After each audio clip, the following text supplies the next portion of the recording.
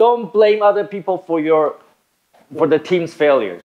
You all have responsibility for that team. If your team is shit, you need to lead.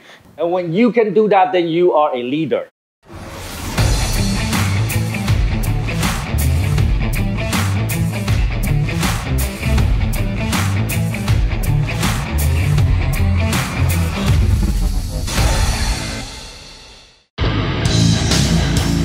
Hey Tom Peng, love what you're doing on your channel, buddy. Super congrats. You know, giving your time and energy to nonprofit business channel. Look, man, keep driving that audience. So Tom Peng, look forward to spending some time with you. I know you got the right mindset, so I'd love for you to share some of that from the big V. God bless, be great. 10X. If you don't answer my questions, if your team sucks, when your team sucks, it's not other people's fault. It's 100% your fault. If your team sucks, it's your fault. Because why didn't you do it? Don't look around and blame other people. He didn't do this. She didn't do this.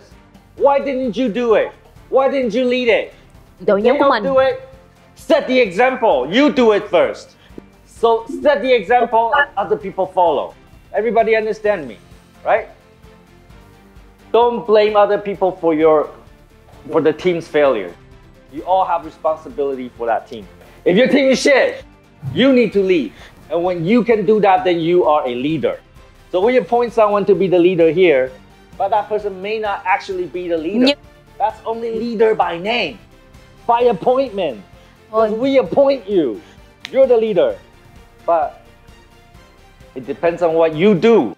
If you do nothing and just blame everybody else, then you're not a leader. The true leader will look at the team and step up. So when the team cannot do it, the true leader will step up and lead the team to do it. It doesn't matter who we appoint as the leader. The true leader will always rise.